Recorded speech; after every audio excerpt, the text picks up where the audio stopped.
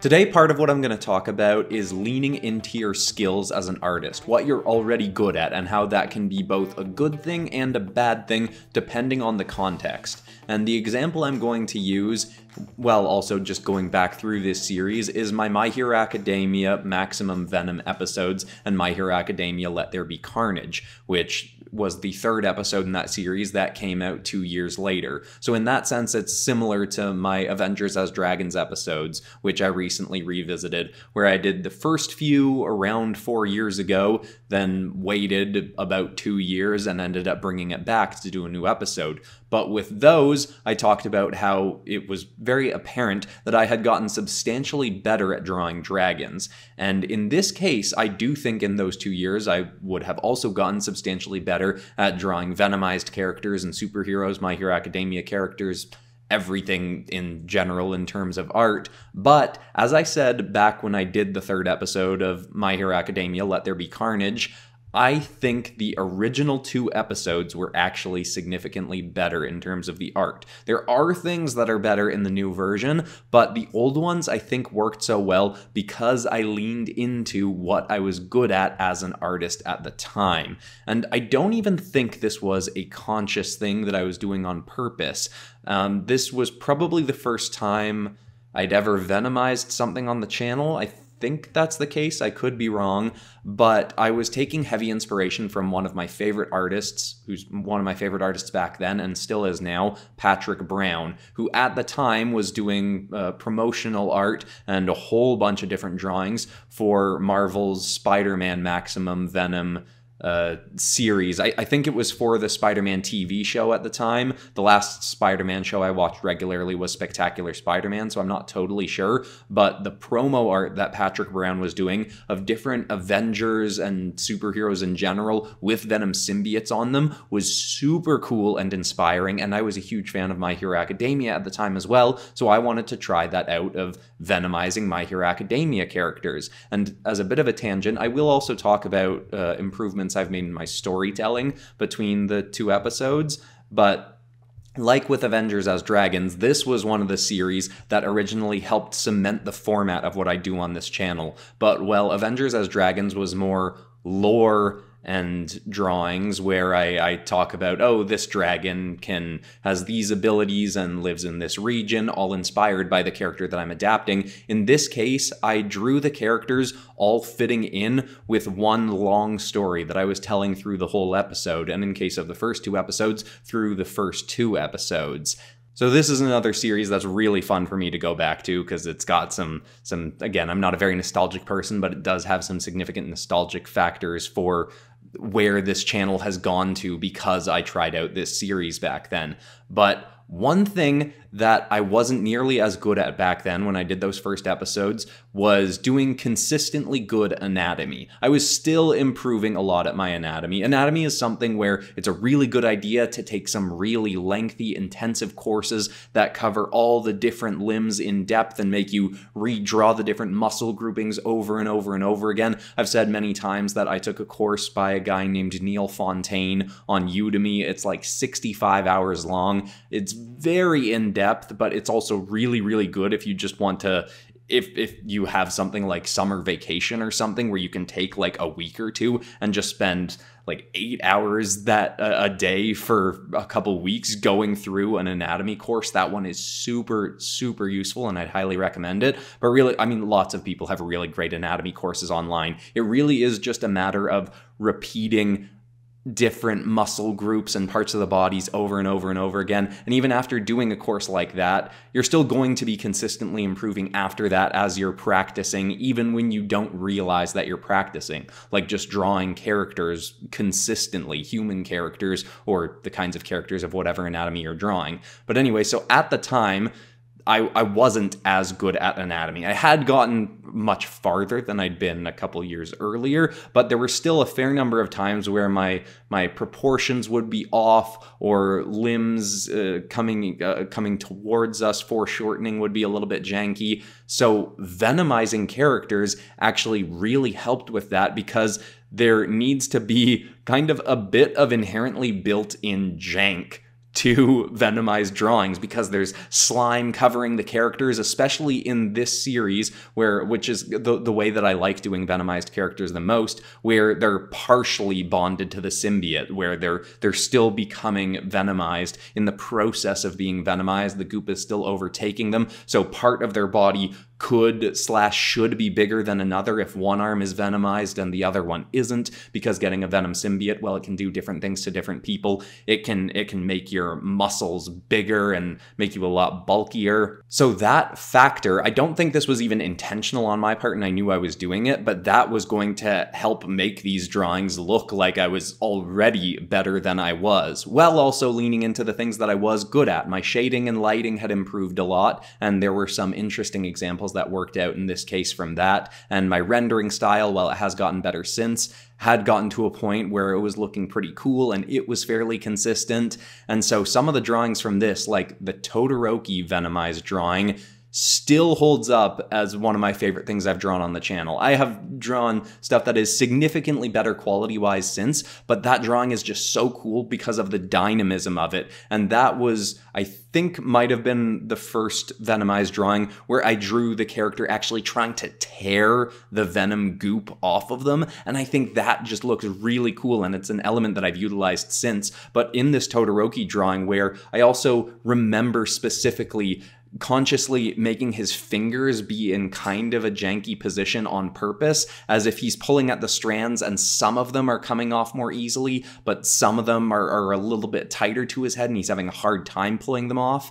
And then that paired with the flamey kind of burst in his hand, making the Venom symbiote kind of scramble off him a little bit more, and the parts coming up onto his leg, all of that paired together I think makes this such a cool drawing that I didn't reach that same height in the Let There Be Carnage episode from a few years later. And there are other factors involved in that as well. I don't remember for sure, but I'm pretty sure with the Let There Be Carnage episode, I was a little bit more pressed for time that week, so it was a little bit more rushed. I can't say for sure. I don't remember exactly how long I spent on each of these videos, because even the most recent one was a while ago. But this, having the Venom symbiote be pulled off of a character, I think is one of the coolest elements. And just but even if you sit here and look at this drawing, his legs are pretty janky too. Like, one of the legs feels like I forced the perspective way too much. Like, one leg is really far forward and his foot is kind of huge, and if you ignore the Venom symbiote goop around it, his ankle is way too fat, which sometimes I still do draw like the same character, one ankle significantly bigger than the other. You can notice that in some of my art even recently. I am still working on that. But like, you can see jankiness in the anatomy if you look past the Venom symbiote and the goop, but because the goop and Venomized parts are the most interesting thing and they add a lot of detail to the character, they distract from the parts of the drawing that I wasn't as good at.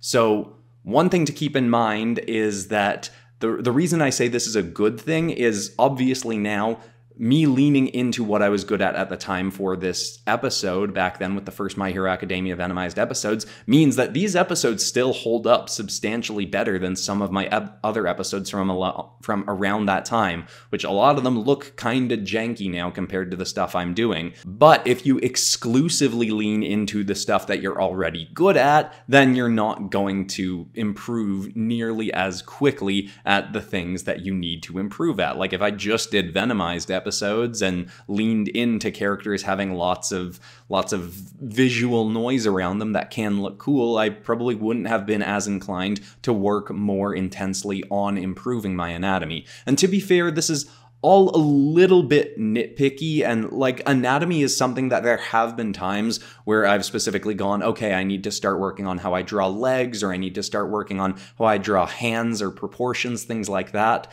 But it is also largely just a matter of drawing lots and lots and lots and lots of characters. I mean, one of the big ups of this channel in terms of my improvement is for 4 or more years now, I've been drawing an average of 8 finished drawings a week. So obviously doing that, I'm going to improve at every aspect of my artistic process because they're always completed drawings. I mean, back in the early days, I did some sketching videos, but for the most part, it's always been completed artwork. I am also nitpicking the best drawings when I think back to the original episodes. I mean, some of them are a little bit on the bland side, like the Gravity one is a little bit whatever, like it looks fine. I don't think I janked up any of the anatomy too much, but you can also see more so from that one because I don't have as much interesting Venom goop stuff going, how lacking the details were in terms of my finished art and just the anatomy on a not gooped up character or a character that's not bogged down with a lot of visual noise.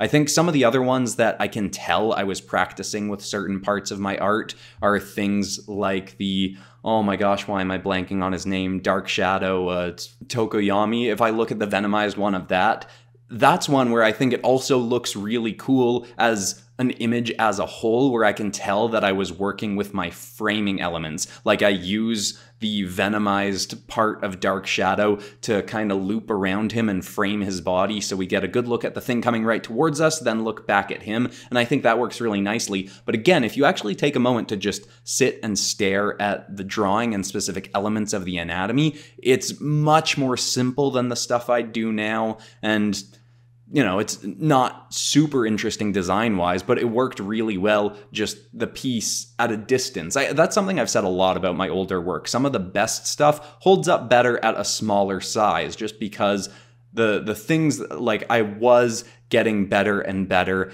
at the sort of thumbnail icon or the silhouette of a character, and where I wanted to draw people's attention to on an image and on a character, usually drawing people's attention to a character's head or a specific action that they were doing. So I want to encourage people to try and find a balance. If you're doing something like writing a comic that you want to try and sell, or a web comic that you want to try and build an audience around, or making YouTube videos where you're drawing characters, I'd suggest trying to have a blend of leaning into what you're good at while also still making sure you're working significantly hard enough at the things you're not good at. There are plenty of episodes on this channel where I've been working on things that I wasn't good at in an episode, and the episode art didn't turn out super great necessarily, but it was still helping me on the path to getting better. And yes, there's some art that I look back at now and I go, oh my gosh, I can't believe I put that out as a video and people watched that and that was part of their entertainment for the week.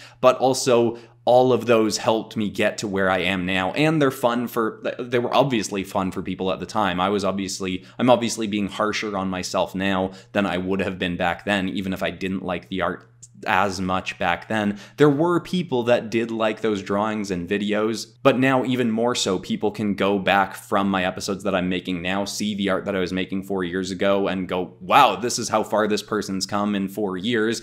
I could do that too. Maybe I could improve even more than Christian's improved in that time span. And it's certainly possible that you could. Jumping ahead to the My Hero Academia Let There Be Carnage episode, there is only one drawing from this episode that I look at that I'm like, that looks really cool and is better than the ones from the original episodes. But even it, I wouldn't say is better than the Todoroki drawing, and that is the Toga Himiko drawing, which her with the Carnage symbiote was basically the idea I had that spawned that video, because her with a Carnage symbiote seemed like such a perfect fit, and I think the drawing turned out really cool. Having half of her face uncovered, I think, looked really cool, and I think it would have been really interesting to have her trying to tear off the symbiote from a visual standpoint, but also it makes sense that she and Carnage would be such a good blend that she wouldn't, once it started getting on, she probably wouldn't be trying to tear it off. I do wish that I had gone that route with some of the other drawings in this. I can't even think of, I think the most recent Venom drawing I did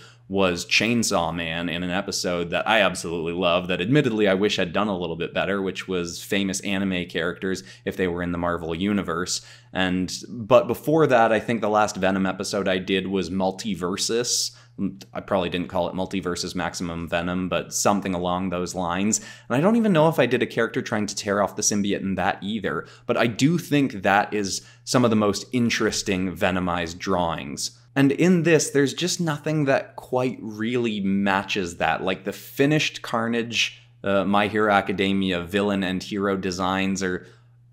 like most of these look fine in my opinion. The Endeavor one I think could have been substantially more interesting if I had done the flames differently. Flames are something that my tactic for doing them has changed a lot over the last few years, and I think they've actually become a little bit better as I've made them a little bit more simple. For one thing, I very rarely ink my flames now. I will plan them out in the roughing stage, but then I will use a lasso tool to block them in and just do cell shading on them, then a bit of extra glowy sort of lighting with a glow layer or an add layer. Sometimes I won't use the lasso tool, I'll literally just draw in a shape that I want the flame to be, and then add a little bit of a more yellowy color and a bit of a more darker reddy color to add a bit more depth to it. But inking a flame, I think often, maybe this is more specifically with my art style, but just makes it look a little bit worse and a little bit cheaper, and I think this is an example of that,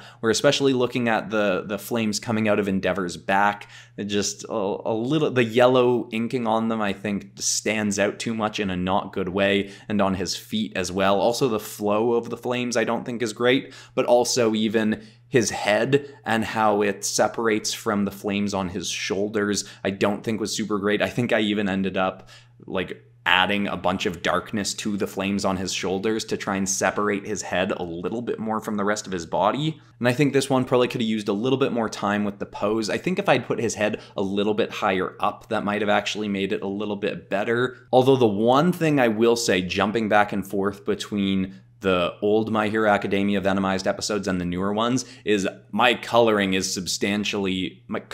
rendering, shading, lighting is substantially better and more vibrant. I don't think I was really conscious of this until going back through this art specifically, but my art now, I am much more likely to lean into high saturation, whereas the other ones back in the day, they look very dull and bland in comparison. In fact, a lot of the time now, when I don't know when I started doing this, but when I finish a piece of art, I will, when I'm bringing it into After Effects to either add a background in and export it for the editing in a video, I will bump up the contrast and the saturation a little bit a lot of the time, like just up the saturation and colors a tiny amount, but pretty much every drawing I do that. Or I'll lower the I'll darken it up a little bit, maybe if it's a creepier drawing, up the contrast more, just playing around with those sorts of levels to give it one last little extra pop. And I guess another thing I'll say between the two that's better in the more recent one, which really, there are a lot of things that just in terms of skill set are better in the newer ones, but I think I was just experimenting more with the old ones. Well, also, I guess that kind of contradicts what I'm saying, but I was experimenting with things that I was good at, I guess, or with things that I knew I had already learned to a certain degree in the old ones, whereas the more recent one feels like I was just hoping that my elevated skill set would mean that I could spend a little bit less time and still do a better episode, and that's not necessarily always the case. But sorry, that was a distracted tangent. The thing that I was going to say is that the backgrounds in the newer episode are significantly more interesting, I think. Like the old ones, I just add a paper texture and like a pop of some random color with a sort of gradient in to try and focus us more on the characters' heads, which, like, in terms of composition didn't always work, and I've gotten better at thinking through my composition of my images, even for images where I'm not drawing the background in. So all of the art in this episode, for instance, although I will say that even the most recent Carnage episode I don't think has some of my best examples of that. I think the spinner drawing, he feels like he's pushed a little bit too down to the bottom of the frame, and if I thought about the fact that I was going to make him a square image more so as I was doing that drawing, I might have changed the pose up. Although, to be fair, for that one, I drew the pose a whole bunch of different times. For whatever reason, I was really struggling with Skinner's pose. But I do think my graphic design, which isn't really a focus on this channel, but does make a substantial difference in the drawings at times, I think that's something I've significantly improved at as well. And I don't think I was bad at it at the time. In fact, I worked for a while as a I mean, I did a bunch of different artistic jobs at all of the animation jobs I had, but one of my core jobs was doing motion graphics design, which obviously a big element of that is graphic design. But I really like when I make a background for a character, a graphic design background, that really helps emphasize the drawing. And I think in this case, it's not one of my best ones, but I think for the Endeavor drawing, it really ups the quality of this drawing, and with the Toga Himiko one, it helps as well. Picking the right color for the background of the character is really important, I find, for making a good graphic design background. With Toga, I think the greenish yellow works well. It's a very high contrast to red, which is most of her design, because red and green are contrasting colors, or what's the other term for it? Some people call it contrasting colors, some people call it complementary colors, which sounds like they contradict each other, but they mean the same thing. And then I think also with the Endeavor drawing, it looks really cool, partially because I made his eyes, deviating a little bit from normal symbiote stuff, I made his eyes a sort of glowing teal to blue gradient, which kind of matches the background behind him, so it really helps draw us into the eye, having the background be the same color as the eyes, while nothing else on the character is that same color as well. I hadn't really thought about this until I started recording, but the fact that venomizing stuff used to be me really leaning into what I was good at and kind of helping me conceal the stuff I was worse at might be part of the reason that I haven't gone back to it as much since. I mean, part of it is also once I've done a topic tons of times, both like audience interest can kind of wane in it a little bit, and sometimes my interest in it can wane a little bit. Although, I mean, I still love drawing venomized stuff and things like dragons, but now I also have so many different series on this channel that it's very hard to keep up with going back to all of them and all the different topics that I like working with and my audience likes working with.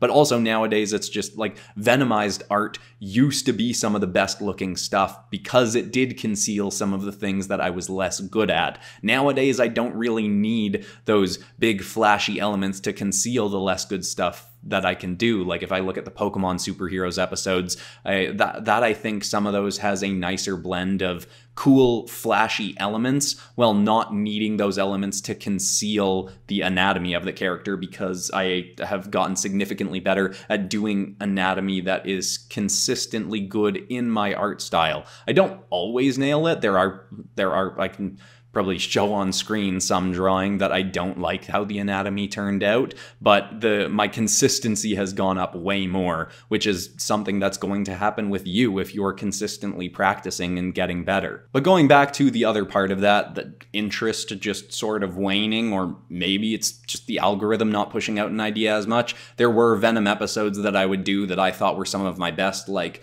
I haven't looked back at it recently, but the Star Wars Venomized episode I did a little while back, when I did that at the time, I thought that was some of my best Venomized art, and then the video didn't really do anything views-wise, so I was just like, okay, I'll probably start pivoting away from this a little bit. And again, that's not to say that I'll abandon a topic if it just doesn't do well, but because there are so many things that I like drawing that also do well, it is easier to just go towards those things. But I do plan on doing another Venomized episode, and definitely another My Hero Academia based episode. I've been meaning for a while to do My Hero Academia heroes as villains, or something in that ballpark. Maybe My Hero Academia characters if they were different villains, like DC villains or Marvel villains, because I'm caught up on My Hero Academia's current season, and the show is now past where I've read in the comics, and so everything that happens in the show is new to me now.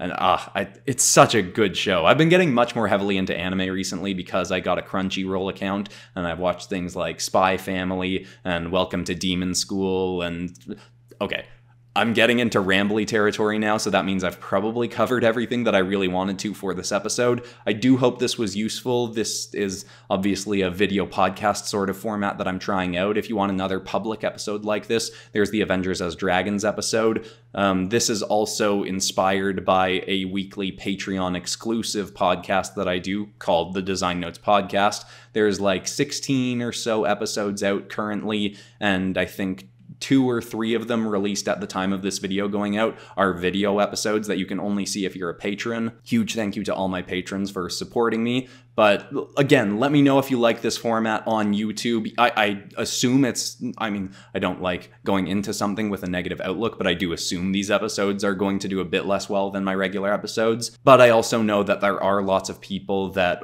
from the comments I saw in that last episode, who like episodes like this and want to see more like this and learn things from this. Again, the best way to cast your vote to see more stuff like this is to like, comment something you'd like me to talk about, subscribe if you're not subscribed, or even just share this episode that you think with someone you think might learn something from it. But regardless, this was fun for me to make, and I hope there was something insightful or useful for you. And again, I do plan on going back to Venomizing stuff or My Hero Academia stuff at some point in the hopefully near future. Thanks so much for watching, everybody. I love you all, and I'll see you all in the next one, whenever that is. I don't know what date I'm releasing this yet.